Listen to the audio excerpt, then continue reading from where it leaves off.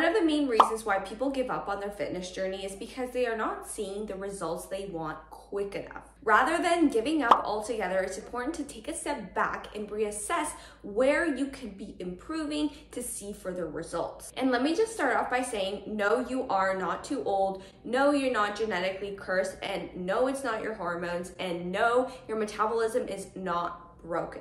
There are a few hidden mistakes that I see a lot of people making, and I used to make myself, that prevent you from seeing your hard work. The first mistake is that you are underestimating how much you are really eating, which means you are overeating your calories. And this comes down to the fact that you are not tracking or logging everything that you eat. So let's say you are making eggs in the morning and you completely forgot to log the oil that you put in the pan.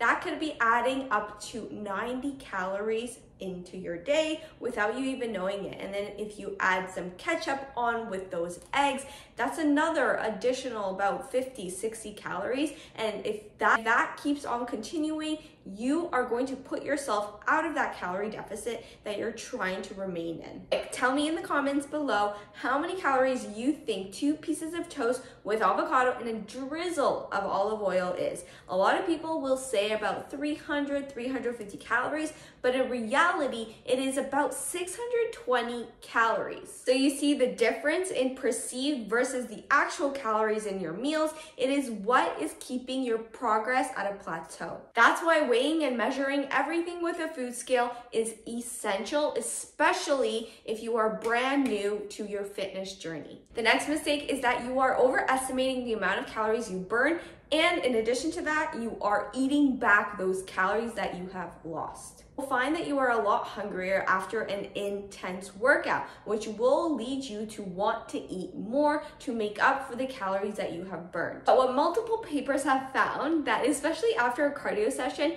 a lot of people eat back the calories that they have burnt and even more, and that is probably why you are not seeing the results you're after. To make matters worse, a lot of people tend to overestimate the amount of calories that they burn by 70%.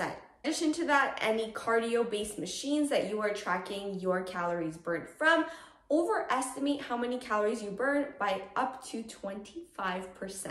What you want to do is just stick to a set calorie intake for the day, keep your cardio, keep your resistance training the same, and then check in with yourself, look at your weight, look at your body measurements, see your progress photos, and then make slight adjustments to potentially your calories, your cardio, your overall workout program from there.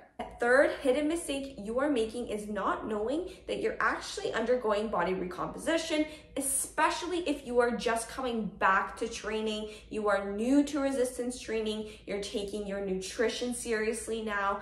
These are signs that you are building more muscle and losing fat at the same rate, because you are looking at the scale as your primary measure of success and not taking into account your progress photos or any body measurements. You also want to take note of any strength gains you are experiencing when you are resistance training. If you are getting stronger, you are sleeping better, you feel more toned, more defined, but the scale weight is staying the same, that's completely okay. You are losing fat and gaining muscle around the same weight. And I know this can be so confusing, and I want you to let me know what questions or what comments you have in the comments down below. If you have more specific questions about your specific situation, feel free to send me the DM on Instagram and we can definitely chat it out. That's it for me, guys. Make sure to give this video a huge thumbs up, subscribe to my channel, follow me on Instagram, and I'll see you next time. Bye.